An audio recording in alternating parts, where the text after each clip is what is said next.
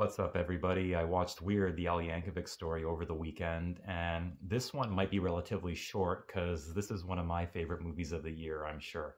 First of all, I really like that they went the route that they did. I mean, a traditional, standard, just sort of playing it straight biopic about an artist like Al Yankovic just would have felt wrong. So doing it in a matter that is almost completely fictionalized and even in a way sort of pokes fun at the liberties that some biopics take with their storytelling. That is all just totally appropriate here. And even then, it could have very easily been a very cynical one joke sort of spoof, but the screenplay that Yankovic co-wrote with Eric Appel, just like Yankovic's music, it aims for sweetness rather than snark. Like, it's a very affectionate form of spoofing. It's a little bit like you can obviously tell that when you watch Austin Powers, Mike Myers deeply and sincerely loves those old James Bond movies and those old spy movies from the 70s like Our Man Flint and all that jazz, right? And it's the same thing here. Al Yankovic is clearly someone who has always just had a deep, sincere, unbridled love of music, period. I'm not going to list them all here, but the casting is spot on across the board. It did take me a half a second to recognize Evan Rachel Wood as Madonna. That might have been a little bit off, but then again, you have to remember, I'm really not much of a Madonnologist, like, at all. Don't have anything against Madonna, but I just never got plugged into her wavelength. So I'm probably the wrong person to be nitpicking over accuracy or lack thereof when it comes to her. Part of me does kind of wish that they had gone the same way that they did with the Private Parts biopic about Howard Stern, where they had Howard Stern playing himself all the way from when he was a kid to an adult, which, yeah, it looks ridiculous, but again, it was part of that movie's charm. And I feel like that could have worked to the same effect here if it had just been Yankovic playing himself from, being a small child to now. I mean, in fact, like, the more I think about it, seeing him playing a tyke version of himself probably would have been quite hilarious. But having said that, if they did have to go a different route and cast someone else, they absolutely found the right guy for the job.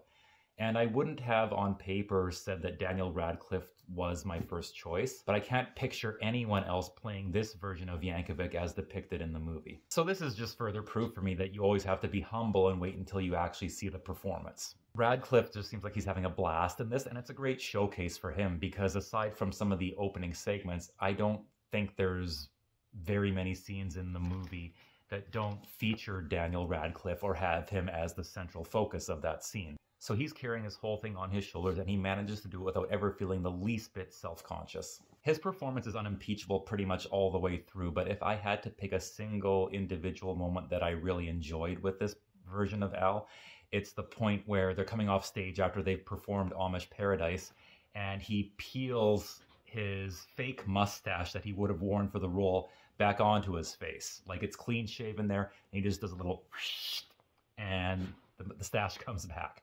It's just, oh my God. It's one of those little things like Bill not being able to wipe the fake blood off Uma's face in the opening scene of Kill Bill, where you might not catch it right at first. But it's just one of those subtle little in-jokes that, kind of makes you chuckle and warms your heart a bit and doesn't draw deliberate attention to itself either.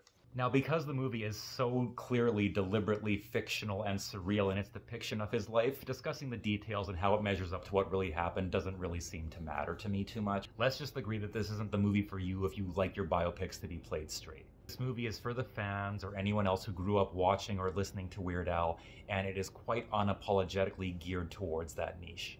Although I will say, amidst all the goofiness, the movie does find ways to kind of touch on why Weird Al is so culturally significant for a certain generation, at least enough so that if you were a newbie, you might kind of get the picture. The answer to whether or not you want to see this movie is probably also the answer to whether or not you are going to like it. And that's not the movie's flaw, that's just its strategy. Now, having said that, the movie does have a couple of small flaws for me. One being, as I already sort of touched on, that I didn't really care for Evan Rachel Wood as Madonna all that much. Hers was the one performance that I could really feel the ears being put on. I mean, this whole thing is a spoof, I know. But again, it's generally being spoofed with a very sort of infectious sweetness. And she's the one person in the middle of all this that to me just comes across as being very sort of like cynical and dismissive of what she's doing. Maybe that's not the intention, Or maybe it's the way she was directed, I don't know, but that's just how it came off to me. What can I say? And the other small nitpick I have is that at an hour and 45 minutes, I feel like this could just be maybe 10 or 15 too long. For the most part, the high energy pitch is very well sustained, but there was a short but brief segment in the middle where I felt the momentum starting to lag a little bit. Mostly, again, unfortunately, I'm sorry, Madonna fans, blast me down in the comments if you want. When it got into the nitty-gritty of his relationship with her, that's when the things started to falter just a little bit. So if they had trimmed that aspect of the movie somewhat, I think it still would have functioned just as well. But the back stretch of the movie, like the third act, it really finds its energy and its pace again.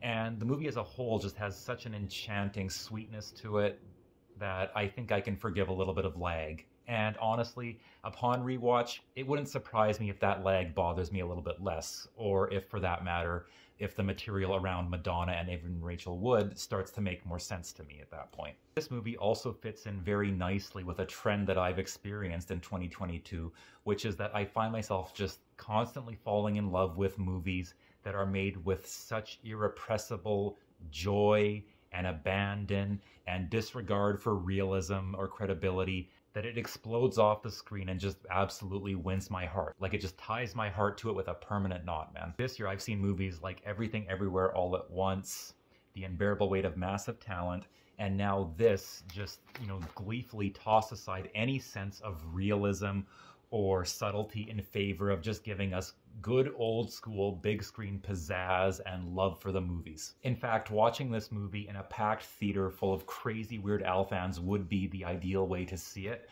but that's not what I got, alas, so I'm not going to complain. So yeah, this movie is exactly and everything that I hoped it would be. And just like his early '89 movie UHF, this does actually make me kind of curious as to what Yankovic could accomplish as a screenwriter if he ever chose to apply himself to that a little bit more. This is the kind of movie that, especially with the weather turning, is great if you just want to get together with a few friends or even your partner, just make some hot chocolate, some buttered popcorn, get warm with a blanket, and just enjoy some genuine feel-good energy. This is absolutely one of my favorite movies of the year, and I completely recommend checking it out. And I mean, it's available to watch free on the Roku channel, so really, you got no excuse. Give it a go. Okay, brothers and sisters, thanks as ever for watching, and I will catch you again real soon.